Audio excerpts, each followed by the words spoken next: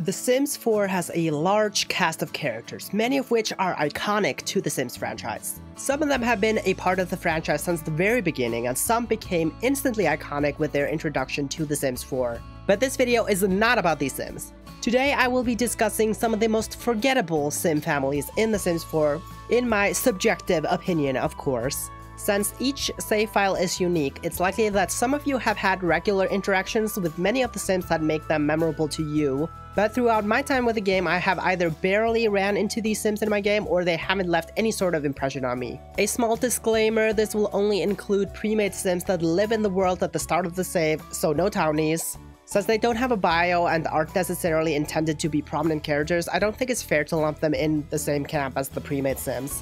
I'm gonna start out with a bang because this first household comes from the base game. Most of the base game families are kind of inherently iconic due to them being present in every single game, regardless of what packs the player does or does not have. But there is one specific household that I regularly find myself forgetting about. That would be none other than the Roomies household. I don't know if it's just me, but for whatever reason, these Sims never pop up around the world in my game, and when they do, it takes me a second to remember that they are actually pre-made Sims, and not randomly generated ones. Okay, maybe that's a bit extreme. Zoe and Jay I actually don't find to be too forgettable. Zoe by virtue of being the token girl, and Jay mainly due to him having an unconventional name. But I don't think I've ever seen Mitchell or Gavin walking around the world. I also think another reason they don't stick out to me is because the premise of their household is pretty weak in that they're just a new girl reference. Other than that, they don't really have much else going for them. They also have to share the spotlight with such heavy hitters like the Goth, Landgrab, and Pancake households, which just makes them fall a bit to the wayside. Also, their house is ugly. Next, I want to talk about the Free Spirits household from Get Together, composed of roommates Maike Haas and Ulrike Faust. I also never run into these two in my game, and I think they have the same issue as the Roomies in that they come in a pack full of very memorable households. We've got Party House, we've got the Bjergsons, we've got the Munch family, the Willareel family, the Bro household, the Bear sisters, all some of the most memorable Sims in the game, and then there's Free Spirit. They just don't stack up in comparison. The Karaoke Legends household from City Living is another one that I think just falls to the wayside when compared to the rest of the Sims introduced in the pack they're included in. City Living has a lot of well-designed Sims with a lot of personality, and the Karaoke Legends household is no exception to that, and yet I consistently find myself forgetting about them. Again, I think the premise is just not all that strong here when compared to the other households. The Fangs are an ambitious and driven couple ruthlessly climbing the social ladder. Penny Pizzazz is an aspiring influencer. The Betas have a baby on the way but no room for it in their small city apartment. And Karaoke Legends like karaoke. The end. There just isn't enough meat there to chew on. Okay, there is supposedly an unrequited romance plotline going between Miko and Akira. So there's something there, but when we think of unrequited romance in The Sims 4, you always think of the BFF household first and foremost. So again, just not enough there to make them stand out.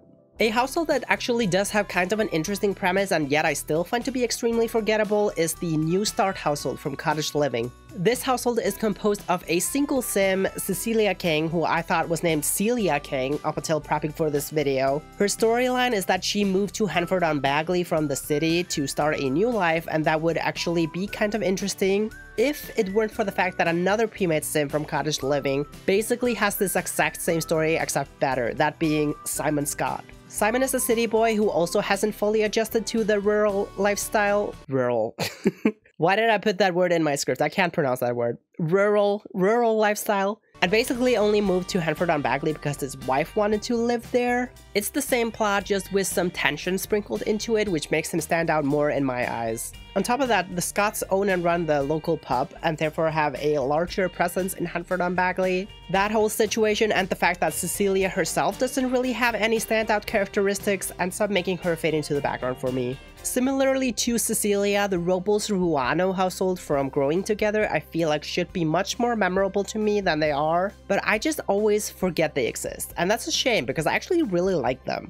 The Robles family is the most influential family in San Sequoia, meaning they're pretty prominent characters in Growing Together. This should mean that the Robles Ruano household should be just as memorable due to having direct familial ties to the Robles, and yet they just don't stick to my mind in the same way as the Robles do. Jay is even the first ever canonically non-binary Sim. That's icon behavior. And yet, I don't know, I just don't find them memorable. It's such a shame. For a family that's all about eccentricity and being an unconventional family unit, they still somehow fade into the background for me. I think if Maxis had pushed that eccentricity a bit further, they would have stuck out more and potentially been up at the top with some of the most iconic Sims 4 families. Next up, I want to talk about a few families that have what I like to call main character syndrome. These feature one sim that I find to be pretty memorable, but the rest of the family, I could not even tell you their names without looking them up on the Sims fan wiki. The most obvious example of this I can think of is the Tinker household from Eco Lifestyle. Obviously, Tina Tinker is a pretty memorable sim. She will occasionally show up at your doorstep to help you out if there's something broken in your house. But did you know she has a wife and stepdaughter? I certainly didn't. Yasmin and Olive are two sims that I don't think I've ever seen before in my life, and I couldn't tell you a damn thing about them. Two households in Strangerville also fit this bill to me, the first one being the Eclectic Arts household. Alice is a fairly prominent sim from the pack, mainly due to her being such a beautiful sim, but also because of how prominently she was featured in promotional material for the pack. Like, the gal is right there on the cover of the pack. But Mark and Leslie, I couldn't tell you a single thing about these two. I know Leslie is one of the infected sims at the beginning of a save, I guess that's something. The other household is the Sigworth household. Jess Sigworth is pretty memorable. She's also somewhat prominent in promotional material, and her wearing a military outfit for her everyday look makes her stick out. But same as with Tina Tinker, I always forget that Jess has a husband and daughter. Dylan and whatever their daughter is named. I don't remember it. They just don't stick out. The last of this category of families I want to highlight is the Nishidake household, coming from Snowy Escape, of course. This is composed of elder couple Shigeru and Sachiko Nishidake and their granddaughter Kaori.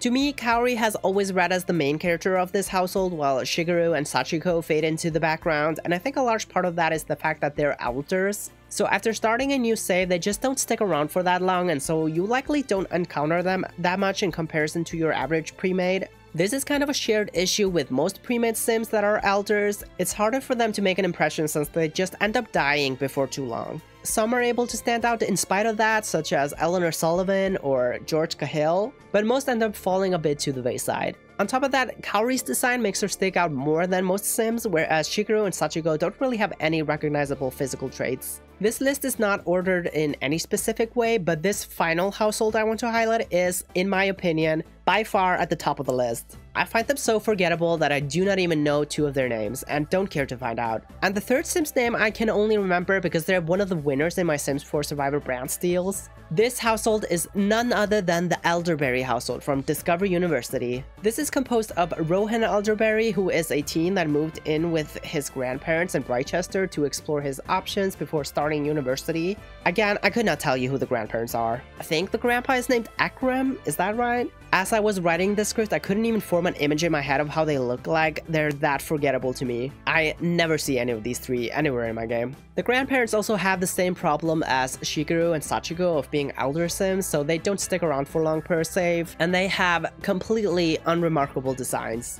But they don't even have the benefit of being attached to a more memorable sim, as Rohan is just as bland as they are. You would think that with a name like Elderberry, you'd stick out much more, but no.